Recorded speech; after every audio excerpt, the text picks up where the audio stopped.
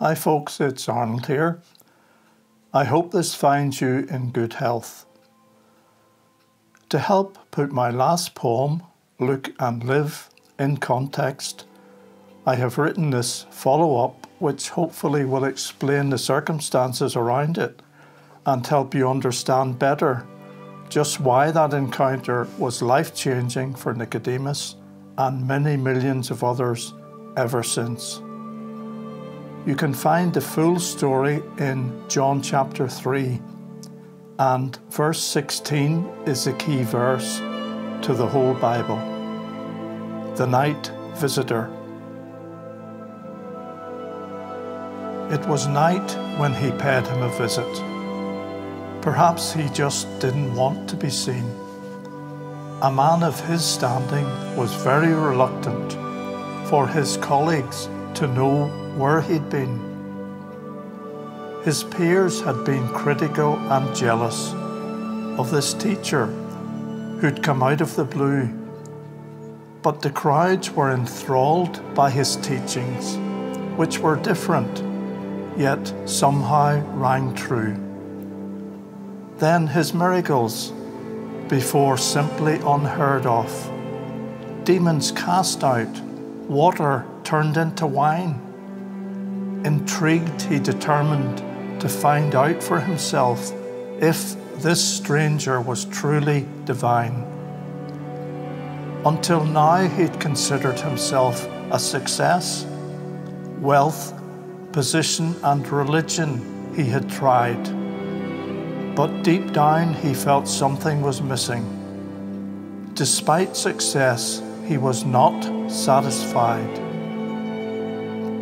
Now face to face with this teacher, he felt like a student once more. There was something intriguing about him that filled Nicodemus with awe. Rabbi, we know you're a teacher from God, or you couldn't do what you do. God must be helping you perform these signs. So I'm here to see if that's true. He was puzzled by Jesus' opening words. If you want to see God's kingdom, he said, you must be born again. Nicodemus replied, how can I? And it messed with his head. I am not talking flesh, was Jesus' reply.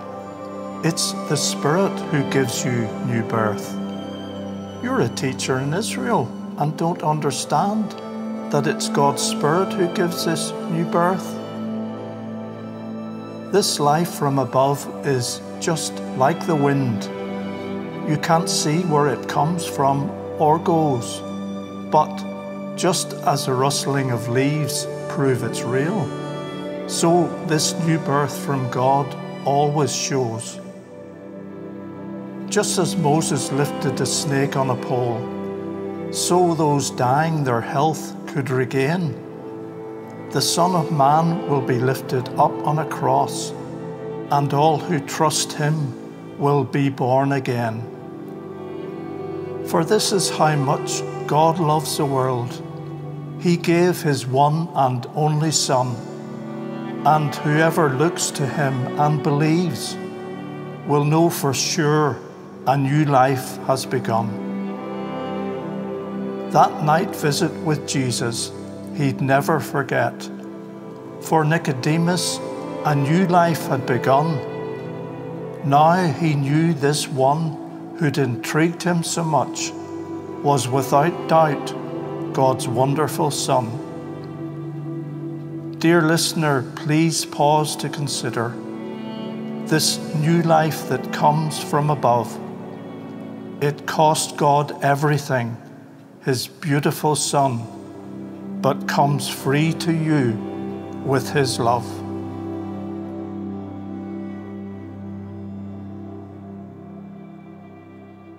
Thanks very much for taking the time to listen to my poem. I hope it was enjoyable and helpful to you. Please feel free to share it with anyone you think might appreciate it. If you would like to hear some more, then just press the subscribe button. In the meantime, keep well and be blessed.